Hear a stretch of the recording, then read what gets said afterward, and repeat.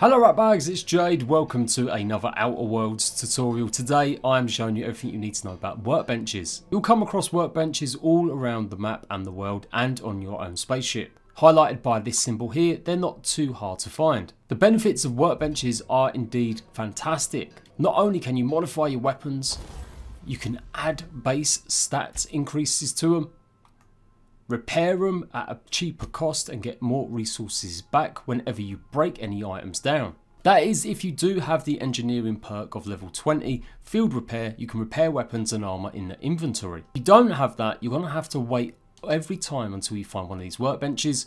So I highly recommend you do increase the skills in that engineering skill. Anyway, let's dive deeper into what you can actually do. Modifications are pretty simple. Click on the weapon or the item that you want to modify, bearing in mind that you cannot modify special weapons like these.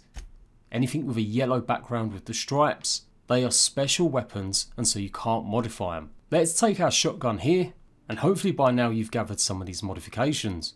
Now shotguns actually only have one slot for you to put a modification in, and you can see I've already got one equipped, which is plasma, so that changes the damage type to that element. I could change the damage type to shock, or I can increase the magazine size by 50%.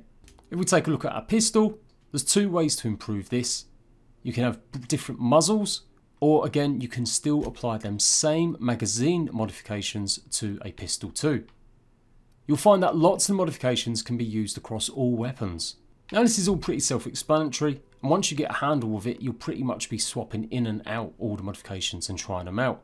But you do lose them when you swap them over. So whatever old modifications in the weapon, it will be gone. So modifications are definitely something you want to be getting hold of as much as possible. Buying them from vendors and also trying to find perks and ways to get more of them.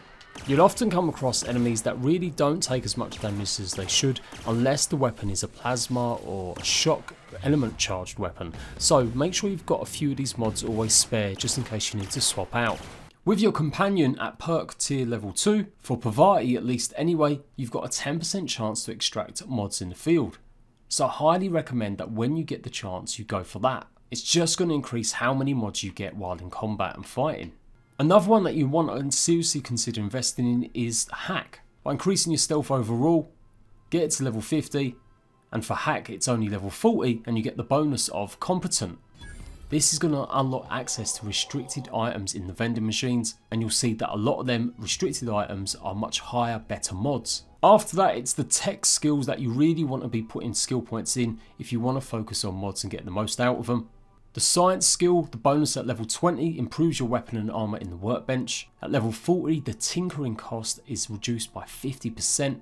And if you look at engineering, when you break down weapons and armor, you'll also get a 10% chance to extract a rare mod at level 80. So this is going to be a little bit further away, but if you have been collecting mods and you really haven't seen too many uses of them or don't seem to be getting the most out of them, sink some points into tech and definitely go for the hack and see if that increases the types of mods you get, so hopefully they'll be a little bit more sexy for you. There are some other good ones maybe to have as well if you're going to be buying mods, particularly from vending machines. Perks, 20% off the vendor prices at tier 1.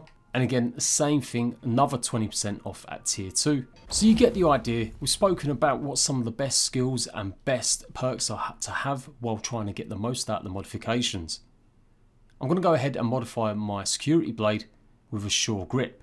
So now I've got an extra 25% durability. So the weapons are pretty much self-explanatory. Lots of the mods will work across all of them. It just depends on what weapon it is, what can be upgradable, and what either elemental damage you want to do, or increasing magazines or putting scopes in them. Armor pieces work slightly differently in that there are more slots for you to modify. They're broken down into armoring, gadget, skill kit, and utility. On the right hand side it lists exactly what mod is equipped.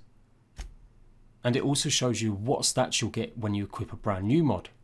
Let's go ahead and put this one on. And there I've added the electro charge service. I'm also going to add this backpack mod, which is going to give me an increase of 20 kg. Tinkering pretty much just increases the base damage for any weapon piece or armor stats. I really love my old reliable LMG. I can increase its damage by an extra 2%, and it really doesn't cost that much, only 59 bits. Each time you upgrade though, it does start getting more and more expensive. But this is a great way to stop your weapons becoming irrelevant. You can simply level them up. No longer deciding what guns to get rid of, just simply make sure you get enough bits and you can keep that gun all the way through your playthrough.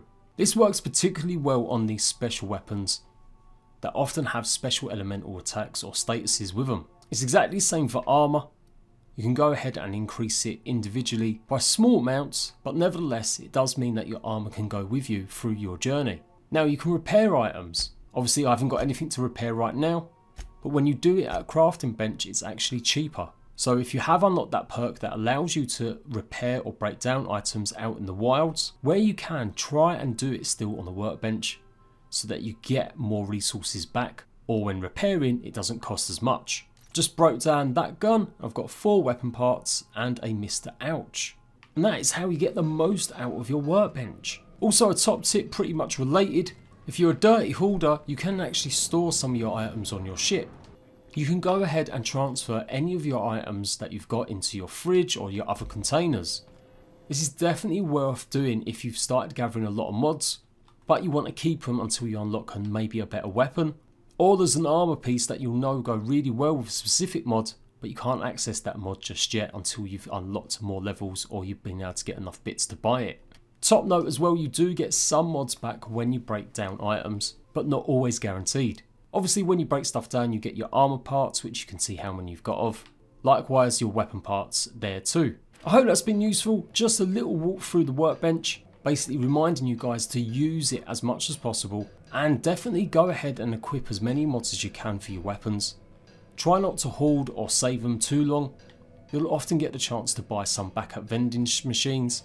They really can help you out and change the way that you're playing. Likewise with the right skills and perks, you can make the most out of tinkering, repairing and breaking down your items. Go and check out all my other Outer Worlds tutorials and go and give me a follow on Mixer where I'm live streaming this game a lot more. Links for that will be in the description box down below. Until then, I'll see you ratbags later.